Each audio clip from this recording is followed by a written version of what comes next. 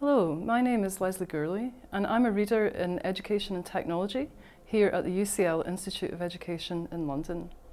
I'm also a co-convener and founder of the Society for Research into Higher Education Digital University Network and an executive editor for the journal Teaching in Higher Education. My own research focuses on student engagement in the digital university with a particular focus on textual practices, socio-material perspectives and post-human theory. It's my great privilege to be chairing the Global Ed conference for the second year after a very successful conference in Colombo, Sri Lanka last year. This year's theme is Digital Literacies and Education, Spaces, Mobilities and Practices. And I'm hoping these themes attract a diverse range of papers and other forms of contribution from a broad range of international educational contexts. I chose those themes because I believe that space, movement and mobility are vital elements of contemporary life, work and education.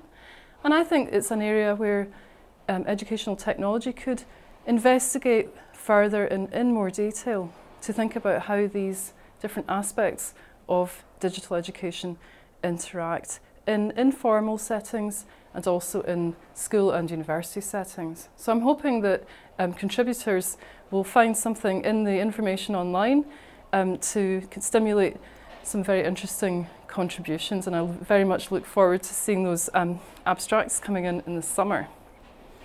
At the conference in Malaysia, it will be my great pleasure to hear two keynotes from two very distinguished speakers. Dr. Richard Walker is Head of E-Learning Development at the University of York here in the UK.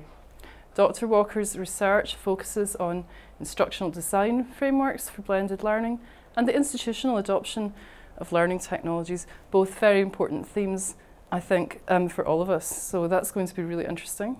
We'll also be very honoured to host Professor Rozan Idris, who's Dean of the Centre for Graduate Studies at the University Sains Islam in Malaysia.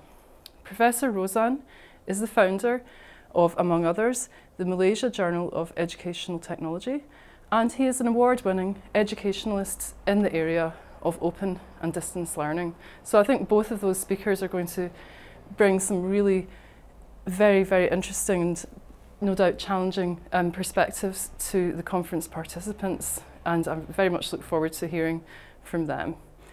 But most importantly, of course, I'm really hoping that we'll have a broad range of speakers and contributors from a range of countries. So I hope you will consider putting in a paper and joining us in Kuala Lumpur in November for what I'm sure will be a really exciting couple of days of discussion and debate. I hope I see you there. Thank you.